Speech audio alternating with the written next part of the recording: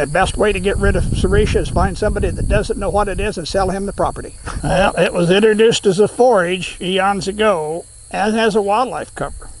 And it doesn't do a very good job of doing either, except it is very persistent. It's perennial, and it invades all kinds of country, roadsides, forests, prairies, grasslands, and nothing really wants to eat it.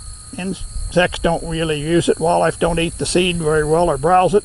So it's one if we just leave it go, pretty soon it takes over everything, and it suppresses everything that would grow with it, like native grass or about anything else. So just ignoring it and saying, oh, I don't want to mess with nature isn't going to solve the problem. You have to physically go after this.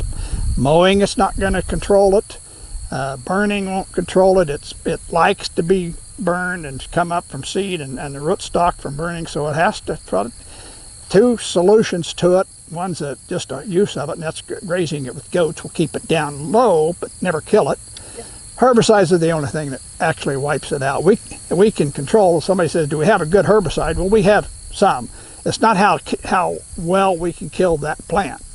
It's how long can we kill it and the roots, the seeds that are in the ground that are going to last for years, that keep coming back. So it's not just a one and done deal. It's a long-term management problem.